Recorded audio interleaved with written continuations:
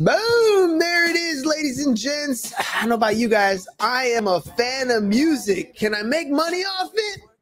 I didn't used to, but now there's a way. Let's get into it, ladies and gents. If you love music, you want to make some money off your favorite artist, this episode's for you. Here we go. Shut up and sit down. Look, a business can give you everything you want in life. Prestige, wealth, freedom. It can also take everything away from you. This show is for those who are willing to take that risk. These are the real life stories of entrepreneurs. But before we start, I have one small favor to ask. Please leave a comment. It can be advice, critiques, tips, feedback, or share this with someone because your engagement is the most valuable and most powerful form of social currency. So thank you, and welcome to another episode of Business Buzz! Ooh, all right, ladies and gents, here we go. Look, life is amazing, and capturing life on film is great. But what makes it epic is the music. Music makes us feel. And until recently, artists, producers, distributors, they were the only ones making money off the music business. But now, fans have an opportunity not only to enjoy the music, but to invest in the musicians and the music as an asset class. Say what? That's exactly what today's episode is all about. So let's welcome to the show someone who's on a mission to stamp out artistic poverty from Labelcoin.com, Mark Miller.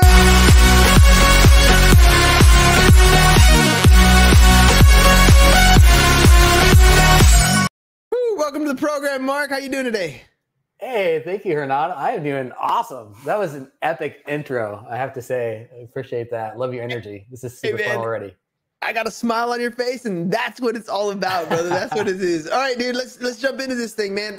Music, it's part of who I am. It's the emotion that I feel when it just like flows out. Sometimes if I'm in a bad mood and I want to stay in a bad mood, I'll throw on my headphones and hit a certain playlist. If I want to get in a good mood, I'll hit another playlist. If I want to get energy when I run, I put another playlist. Music is part of everyday life, dude, but I've never made any money on music. How did you get into this space, bro?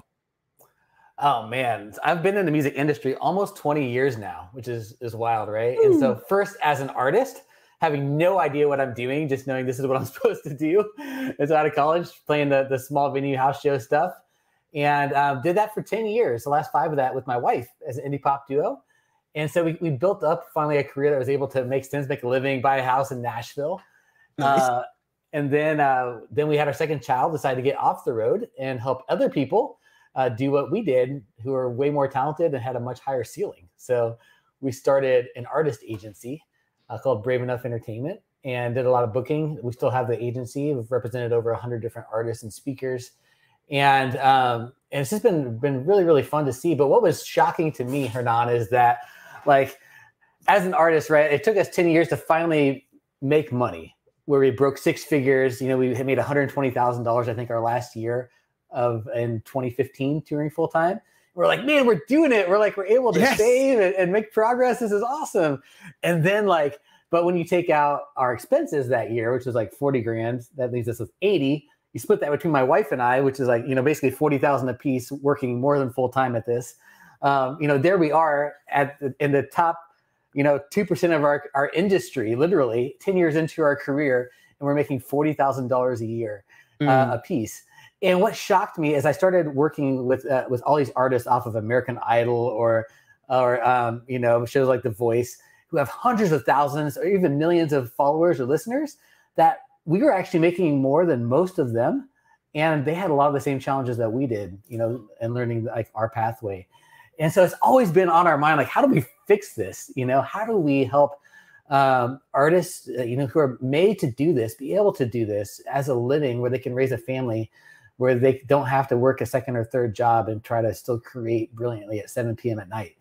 And so that took us up to basically COVID 2020. The music industry was, of course, rocked. We were in Nashville at the time, and tens of thousands of people lost their jobs because touring stopped. Every show was canceled.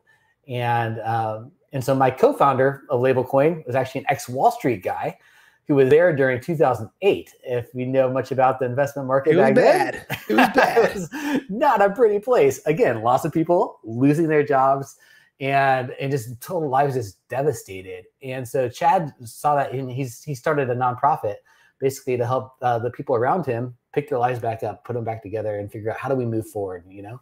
So fast forward to he moves to Nashville over the course of the last several years, and he's there during COVID. And he doesn't know much about the music industry, except he's in Music City. And he's like, man, this looks a whole lot like the Wall Street crash of 2008.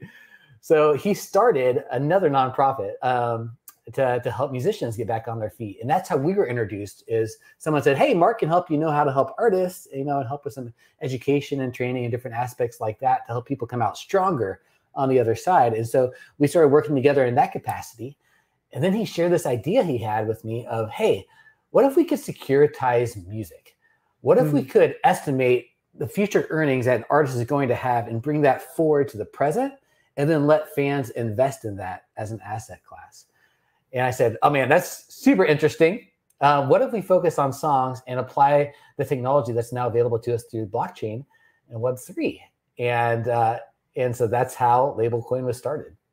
Dude, what an epic story, right? I mean, all right, let's break this down, because there's a lot of aspects that have evolved over time that have drastically changed the music industry. So, you know, I was born in the 80s, right? I was born in 82. So I grew up in an era where we had cassette tapes, we went to CDs, we went to MP3s, and now we're at streaming, right? So the whole spectrum of everything. And early on, if you wanted to be any kind of musician, the problem you usually had was distribution. You couldn't get your stuff out into the public until about the time of the internet and social media had made that huge change. Now, people can create content, create their song, and distribution is no longer a problem. So let's get, you know, something let's understand a few things here, right? Because Web 3.0 is still one of those things where like everybody's like, yeah, that's going to be amazing, but nobody quite really understands what it is, right? So walk me through. I'm an artist. I want to get my stuff out there. What hurdles am I coming across now, and how does Web 3.0 change that for us? Yeah, man, great questions and great lead up. So you're right. It is easier than ever to distribute music. People go through what's called a distributor to put their songs onto Spotify, onto Apple Music. And right now, approximately 50,000 new songs are uploaded every single day to Spotify. That's like 22 million songs a year, right? So there's tons of songs. And it can feel like, oh man, how do I actually like get heard? How do I actually make a living and make a progress in this space? But so you're telling me there's a chance. There's a chance, right? 50,000 songs a day, but there's a chance. There's a possibility. Mark's going to show us how. He's going to show us how. There is, because what's crazy is that like Spotify paid out, I think, $5 billion last year. And it was like $3 billion the years before that. And it just keeps increasing.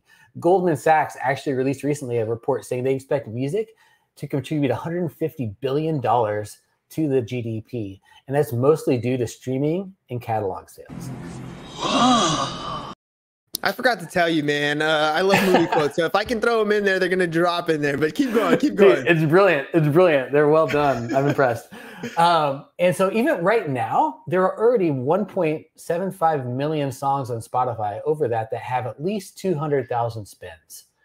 You know, and so why that's significant is like, yeah, that may not be a lot of money right now, like 200,000 spins, you know, but when you consider that Spotify makes up for about 30% of streaming revenue, and then you project that out over 10 years and say, okay, what happens if I get a song that streams 200,000 streams a year for 10 years? You know, that can easily be $20,000 in revenue. So that's not going to help me a lot right now today while I'm trying to stretch my dollars as an artist. I'm trying to make my way 5 years down the road. I'm like, can I hold on, you know, with all these jobs off making, you know, just barely below minimum wage. And, but what happens if I could sell half of that right now? If I could sell 50% of the rights to 5 songs a year for $10,000 each, all of a sudden I've got a $50,000 base salary, you know, just from that. Not even talking about like my touring and what I'm able to earn there, but now I have security, now I have stability. And now what's really cool too is my fans can be engaged in a whole new way from the start. They're no longer getting begged, what we call fan handling, on digital street corners for. Wait. What's fan handling? That's a great term, right? I mean, you're in the music industry. When I hear fan handling, I'm starting to think groupies, dude. So you got to clarify. Like digital panhandling, basically, like the things that artists have to do to survive. Or they're like, hey, by the way, Hernan, I'm releasing a new album. If you could support me on Kickstarter, that'd be really great. Like he's like, $50. Every artist has to do that. That's the only way that they can get anywhere is by counting on the kindness of their fans' hearts, through Indiegogo or Kickstarter or Patreon. And it's exhausting. It's exhausting for the people that are investing too, that are not even investing, just giving. But for an artist to have to constantly beg people, panhandle, to raise their next funds, it's tiring. I mean, I did Kickstarter, and it enabled us to, work with a Grammy, winning producer and all this kind of fun stuff. But man, that summer, I spent the entire summer making like 60 handmade ceramic mugs. As a thank you gift, right? Thank you for investing in us. Thank you for hooking it up. It was awesome. Let me send you something. I don't care if they're handwritten cards or mugs or whatever it is. All right, so right now the fans are being generous. They're literally helping the artists get by, to get started, and you really end up loving a lot of these bands. I remember we went to go watch this band called Oso Motley, right? And I remember it was really awesome because we went to this venue and it was small and it was real intimate, and we loved that band. We bought their CDs, we kept following them. And then we went to go see them again. It was like, whoa, this is a huge venue. Tickets are sold out. Like, this is how bands end up growing because the fans help fund them. But now you're saying there's a different way that a fan can help, where it's actually profitable for the fan and the artist. Exactly. And that's what's amazing, because for an art, like a fan, if they're making a 10% return on their investment, they're thrilled, right? Like that's great. Like, here, I'm supporting this artist and I'm also making money. Oh, and if this artist blows up, all of a sudden I get a much higher return. You know what happens if you would have been the one to invest in Ed Sheeran when he was doing house shows, for example? So it's just a win-win. And plus the artist doesn't have to do anything really that different from what they're already doing. Because all they're doing is we get a split with their distributor. So they say, hey, I want to sell 50% of my digital streaming royalties of this song. Then we get a 50% split with the distributor. So when that money comes from Spotify, from Apple Music, from those places, that automatically, that 50% comes to Labelcoin, and we distribute it out to all the song holders on their behalf. And so it's very simple, very easy for everybody, keeping them protected. And the artist makes 98% of what they've raised. So it's a pretty sweet win-win. Plus, they get the transaction fees. Every time those song shares are resold, they continue to make money, even after. So it's not even just a one-time sale. So, and this is for the people who bought into it in the first place, that's a continuous income stream? So the people that bought into it, they're making money from the royalties. So now when those royalties, whenever people listen on Spotify, that money that would have gone straight to the artist, now it's going to the song holders, to the people that bought those digital streaming rights. So see, that makes it so much better, dude. I love music already, and if I'm listening to a song that I love, and I know every time I'm listening to it, I'm also getting paid for it, like that makes it so much better. I'd be on the hunt for people. I mean, I know some underground rappers in my neighborhood that are really good that never have any clue as to how they're going to get off the ground. They're still, going back in the day and selling CDs out of the trunk of their car, trying to get stuff going for themselves. So how does an artist even get started, or how does a fan go and get started? Yeah, I mean, right now we're still in development. So we've been working on it over a year. We're about 6 months out from release. So we expect to have our launch by Q1 of 2023. But right now, artists can actually sign up and join our beta program, and they can be helping with the features that we've been developing. So they can do that at labelcoin.io/artists. Or /get access. Either one of those links will take them there. And we would love to have their input right now. And that gets them early access, be the first ones in, and the marketing behind them. And then fans can also just follow us on our socials right now. But when it goes live, all they're going to be able to, they're just going to download that Labelcoin app from on their iPhone or their Android phones, or log in on the web portal. And they'll be able to go through basically just like a Robinhood that simple of a stock exchange for songs, where you just go, you're finding the artists that you love, and you're able to use your credit card, your bank account, whatever, to be able to purchase those song shares.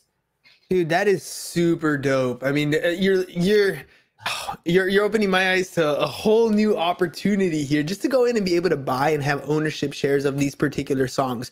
So I teach a class called financial algebra. We always talk about stocks. One of the things that one of the strategies that we talk about is dollar cost averaging, right? So buying the same amount of shares or dollar amount of shares or stocks or whatever it is over a long period of time.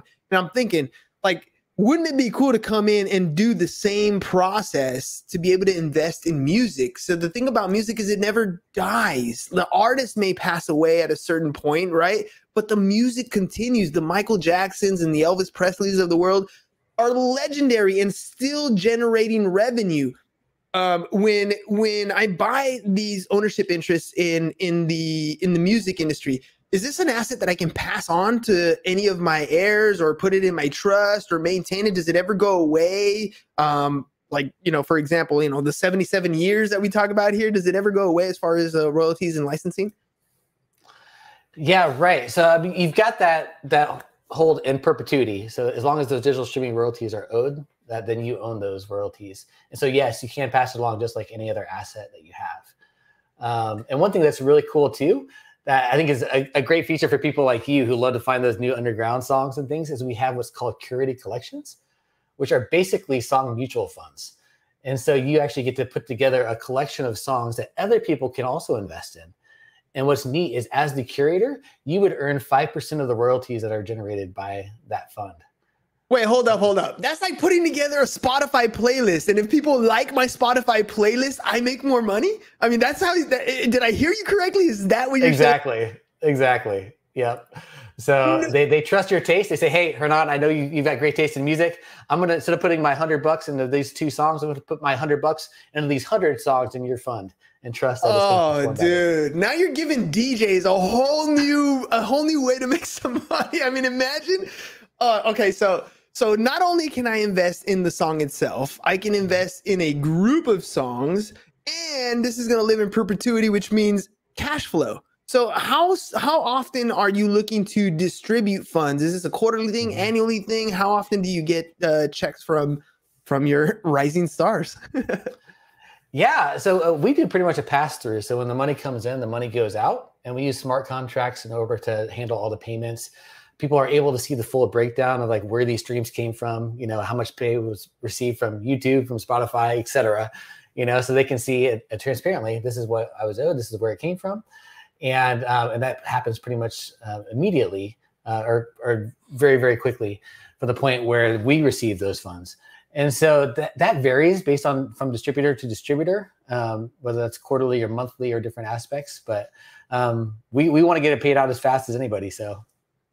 What about, a lot of Web 3.0 stuff has the whole coin bit to it, right? And so there's always that question of, can I turn my coin into dollars, or is it just going to live as a coin on this platform? And how can I use that currency? Can you explain how that works? Yeah, totally. Well, I think one of the most important things about the way that we're doing this is every single song is actually a registered security with the SEC. Ooh. And so we do that through a broker-dealer with Reg A+, which is a regulation that passed back in 2012. And really, really amazing stuff that lets us basically, in nerd speak, do fractionalized securities to going not unregistered, but like to unaccredited investors. There's a word I'm looking for. So basically, the normal people like us that make less than $250,000 a year, or don't have $2 million, in net assets, liquid assets, are able to invest in these opportunities legally and protected. And so that's a really important factor starting out. But then coming into, I just lost the other part of that. Where did we start from? About the coin to dollar usage. Yeah, thank you. So we're paying out those royalties. People can collect it just in their fiat currency, whatever country they're in. We're not trying to be cute by using a token in order to get around security law, and say this is a utility, because the SEC has shown that they're happy to go back 5 years and audit the crap out of your stuff, right? Yeah, yeah, right. So we're talking about people's lifelong earnings and their long-term holdings. And so we know that we have to do it right from the beginning and be above board in everything. So so the only part where the token actually comes in is actually as a reward system inside. So we're building everything on the blockchain. So everything's, you know, transparently held there. We have our own wallet within the app, but people are able to withdraw their funds in their fiat currency. But they're able to pay with crypto if they want to, or different aspects. But then the reward token is the Labelcoin. And so that is just earned by discovering new songs and ranking them. It's earned by different things that you do within the app. And then you're able to spend that in a reward center where you can actually buy some of the notes or merch or different items that are there. So is Labelcoin going to be like, when I download the app, I can obviously buy and sell the different things that I'm doing within the app. What about as a player itself, right? Is this going to be something where people can not only interact on the currency level, on the coin level, but as well as discover and play their music? Like if I'm already creating a playlist and I have all the artists that I like and I have all the music that I've purchased, I'm not sure I'm going to want to go to Spotify and listen to everything else. I think I'm going to want to stay at least to play with my list in my platform, right? I mean, we would love to get future integrations into those DSPs, you know, for sure. But we don't want to be a player in the sense of, because we don't want to cannibalize the earnings, right? Because that's where the money comes from. Very true. And so, but you'll be able to do like 30-second previews, basically through the Spotify API or the different APIs from different DSPs. But then there is that song discovery mode that you can swipe into. But in that one, you get to hear the full song, but you don't know what song it is. You don't see the album art. You don't see the name of the artist. You know, all you see is basically the lyrics and some rankings through like emoticons and some different things. So you're able to say basically, how does this song make you feel? How great is this song? What makes it awesome? And just really quick rankings. And then once you rank it, then you see the song. You can buy it or follow that artist, and then go to the next song. So that's the only like true listening experience that we have within the app, is meant to discover new songs and to give us really good data on, hey, is this song good or not? And that feeds into our song valuation formula. So nice. Okay. Well, what about so for example, if I wanted to, well, I mean, I think you kind of answered that one. But let's say, for example, that we wanted to get to the point where I wanted to share this particular platform. I wanted to show an artist, look, this is Labelcoin. Is there a way for me to get something like an affiliate link or a way to market? In other words, how are you getting artists to come to the Labelcoin? And is there a way for us to benefit from bringing artists to Labelcoin? Yeah, no, great question. We don't have any kind of affiliate system set up right now, though we'd be open to pursuing something like that, like with people that are there. We do have people that have been helping us, just spreading out the word, because they're like, hey, this kind of put up your social currency. This is really going to help you. You should check it out, you know? And then that person likes you more, trusts you more. We're definitely trying to stretch our startup dollars for sure, right? Because, you know, building is expensive. But once you are live, we are looking at ways that we can do that legally. What can we do? And also with limitations with securities law too, to make sure we're above board and trying to figure out how people can be rewarded for those types of things. But when you do, like, for example, when you're getting in now, what's happening is we're putting marketing dollars behind people. And so like that's our whole marketing strategy, is to make your song successful. Because we know that if your songs are successful, then we'll be successful. Yep. And so that's the face. And so it's very much kind of like, hey, this is a community we're trying to build where we're all helping we're looking out for each other's interests. And it's just a fun space to be, where it's not everybody, you don't always feel like you have to look out for just yourself, but you're like, hey, if we're looking out for each other, then everybody gets watered, right? In that sense. Yeah. And that's what we're trying to create, is just that platform that looks after the best interests of everybody, and how do we help everybody elevate as much as possible. Because I think it's something you can easily understand, right? Like when we talk about stocks in class, it's like ownership of a company. I don't know. I don't even know that company. I don't even buy that product. I don't drive that car, right? Like there's a weirdness when you get into the stock game. But I feel like with music, you're literally investing and generating revenue from something that you love anyways, right? I just don't know how you're gonna hold the floodgates back from getting people to come on board for this thing? Like what a response. I mean, obviously you're on this podcast. I'm sure you've been on other podcasts. What's been your response when you talk to people and present this idea, this concept to them? Oh man, overwhelmingly positive everywhere. It's just, it kind of makes sense, honestly. And exactly to your point, it's like, if I invested in Apple, what can I actually do to help my Apple stock go up? Not really much, right? But when you're investing in music, like you can spread the word about an artist, and actually help that stock go up, because the more things are getting streamed, the more valuable that song is. And it's kind of interesting in that fact that it's not only something that you care about and love, but it's something that you can actually impact. Yeah, I'm telling you, share. Or what about, do you have access to being able to use the music in, let's say, for example, a podcast intro or on your TikToks or whatever it is? Is there limitations, copyright infringements that we have to worry about? Or is purchasing that particular share allow you for distribution as well? Yeah, there's a lot of different rights in the music world, and the ways that it's broken down. And so you're not buying the ability to use that song to where you're owning the rights to where, now I can use this in my own shows or in my own movies. That's a sync license, is separate. And that has to go through the proper entities. Now we're also working on making those sync royalties also investable. So right now we're starting out with the digital streaming royalties, but the other royalties that are there involve mechanical royalties and like your composition and those rights for when it's being streamed, when it's being played, whoever wrote the song versus who recorded the song. There's other avenues there. So that's a great question, but you would still have to you don't actually get to use that song however you want to, but you are earning whenever it's played. Perfect. All right, Mark. Well, let's get into the nitty gritties, man.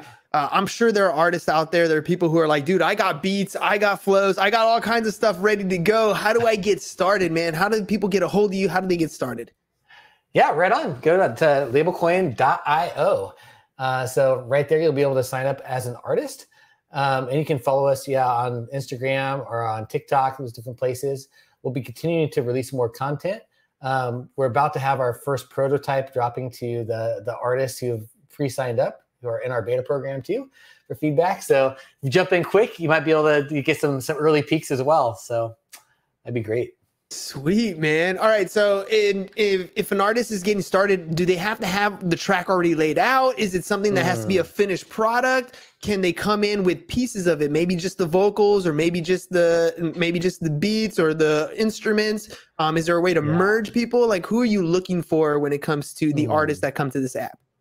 That's a great question. We are looking at things like in that stage in the future, but right now it's for finished tracks. It's things that are produced and ready to go live. They really have to be completed before we can sell those rights. Good to know, man. All right, dude. Well, check it out, ladies and gents. Look, music is your thing. I know it is. I teach 17-year-old high school students, and they walk around all day long with those earbuds in their ears. I know they're listening to all kinds of cool stuff. So if you're interested in turning that music that you absolutely love into a cash flowing asset, and you guys got to definitely check it out. Labelcoin.io. Make sure you guys follow them on social as well, at Labelcoin, because, dude, this is going to be revolutionary. I can feel it in my bones. Like, this is going to be the next thing for the music artist. There's no reason why an artist wouldn't want to get most of the money up front. And there's no reason why fans wouldn't want to benefit, not just shining their lights at the concert, but actually generating some revenue from your favorite artist. So make sure you guys check it out. Labelcoin.io, labelcoin.io. Mark, one more thing, man. You've been on a number of different podcasts. You're on the Business Bros podcast. We love video testimonials. What was your experience like on the Business Bros? Oh man, this is one of the most fun podcasts I've been on, and I have been on a lot. But you've done it super, super well. It's so fun. I love the energy, and I'm excited to start digging more into the back videos. Yeah, so keep going, man. You're crushing it. Thank you, my brother. Thank you. And I want to make sure you got any last minute thoughts, anything you want to get out to the audience before we end for today. Man, set your own success, right? It's like, don't compare yourself to other artists or other people. It's like, what is right for you? and the balance for your life, and then just do your best and show up to work every day, and you'll be surprised how far you go.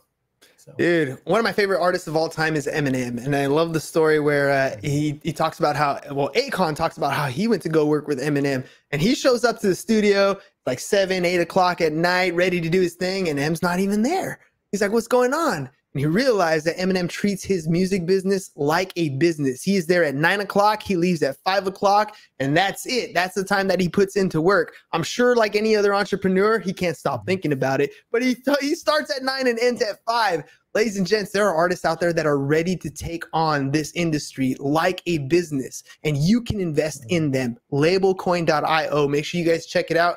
I know I will. I'm going to be downloading that app as soon as it's ready. Mark, thank you very much for being on the show. Ladies and gents, make sure you guys go to labelcoin.io. And if you guys need help starting a podcast or with your social media stuff, businessbros.biz. We'll catch you guys on the next one. Peace. And we're out. It's over. Go home. Is your business in need of marketing? Try starting a podcast, but not just any podcast. Podcast like a pro. We can show you how to take your business from being invisible to becoming a brand people trust. Go to www.businessbros.biz to get